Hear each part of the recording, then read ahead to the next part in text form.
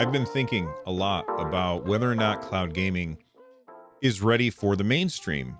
And I had been meaning to do a video about it, but yesterday I was doing a live stream and the topic kind of came up and I just started talking about it. And I feel like I summed up my thoughts on it pretty well.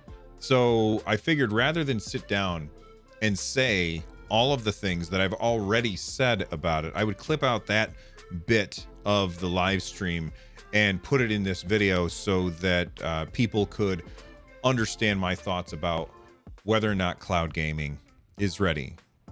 But first, this video is brought to you by Oivo Gaming. I kind of go back and forth on which I prefer. Controllers that have built-in batteries that charge via USB-C, or controllers that have hot swappable batteries, because then you don't have any downtime. You just swap out the batteries and go. The only downside to having those hot swappable batteries is the expense of buying batteries over and over and over again, and the environmental impact that comes from throwing batteries away over and over. Now, controllers that have a built-in battery, they don't have this problem, but over time that battery is going to wear out and eventually you will have to replace the entire controller rather than just the battery. That's where the Oivo rechargeable battery packs and charger station come in. Oivo reached out to me and asked if there were any products that I wanted to check out. I looked at this one and I said, absolutely. They shipped it out to me and it comes with two 1200 milliamp hour battery packs that are perfect for the Xbox Series X controllers. Now, instead of running downstairs and going through the box of batteries that we have, I can simply walk over to my charging station, pull the new battery out, swap it out within 10 seconds and be right back in my game. It's incredibly convenient, better for the environment, and overall I think it's awesome. You can pick one up on Amazon for 20 bucks, or if you use the link in the description down below, you can get one for 20% off. Now, they also have a bunch of other stuff that they sell, some of which I would absolutely use and some of which I would not, and there is an additional link in the description so that you can check out their entire Amazon store. Again, to save 20%, make sure that you use the link in the description down below. I promise you, this is not supposed to be like some kind of hot take in order to make people mad or whatever. I don't think cloud gaming is ready for prime time. I just don't. The more that I try to use Xbox cloud gaming, the more frustrated I get.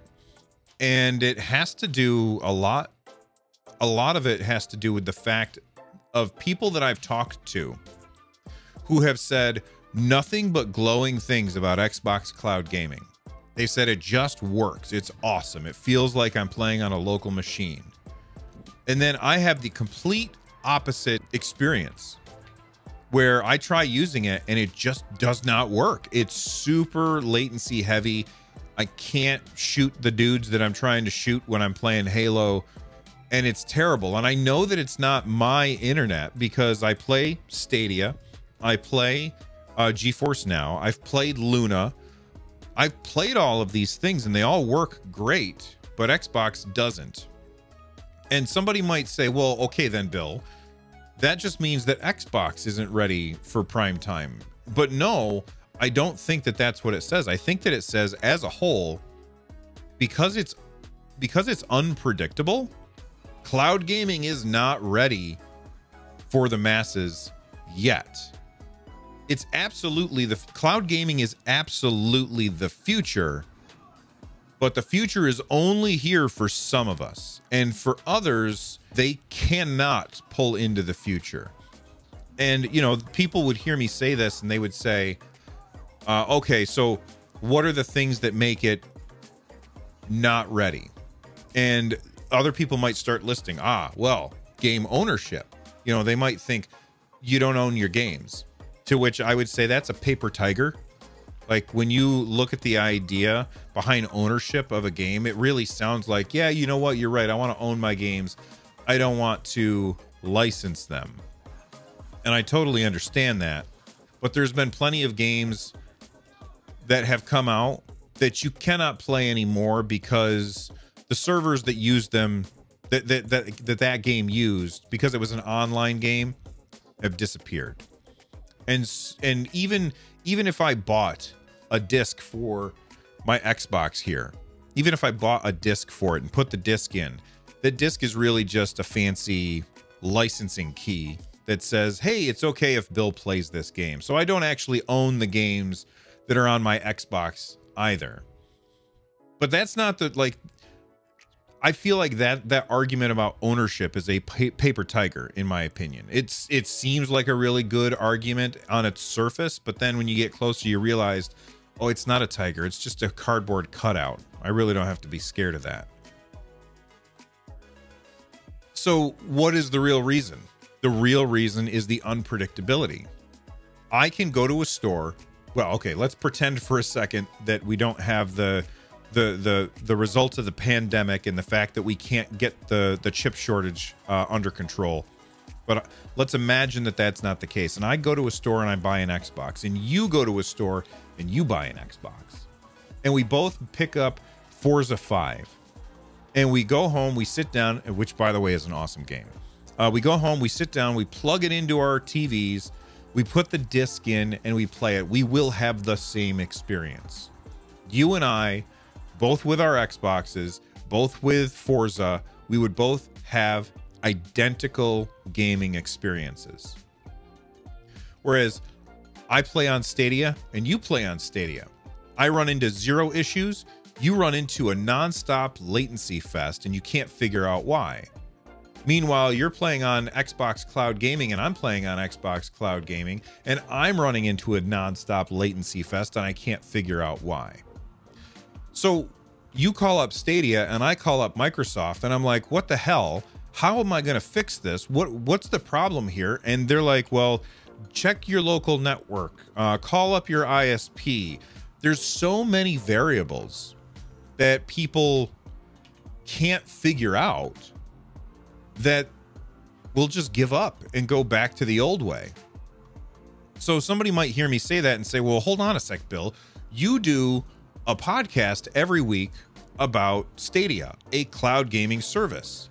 So are you just blowing smoke at us? Do you not think that it's awesome? And no, I think Stadia is awesome. I think GeForce Now is awesome. They both have some things that I'd change, but overall, I think they're great.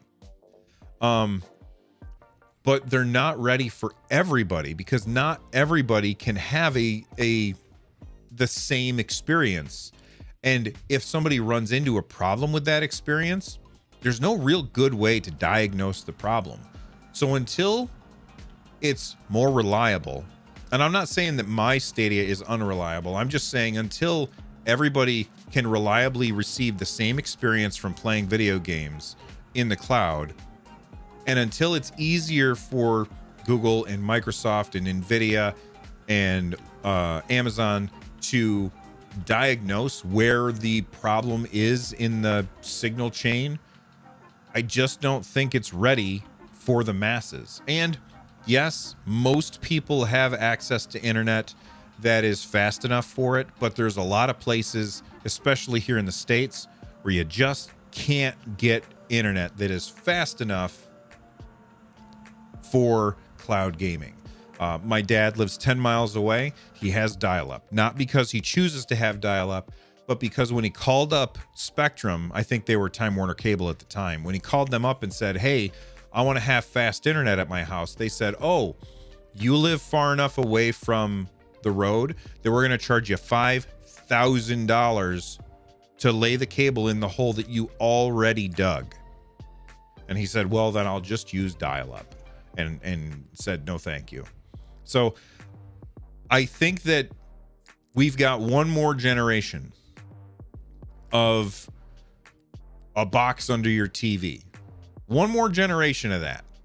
The next Xbox and the PS6 and whatever they decide to call the next Xbox. I think we've got one more generation of that before the world is ready for cloud gaming.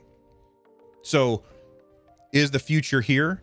It absolutely is, but just not for everybody. What do you guys think? Let me know. Tell me in the chat, or if you're watching this after the fact, in the comment section down below. I'm very curious what everybody thinks.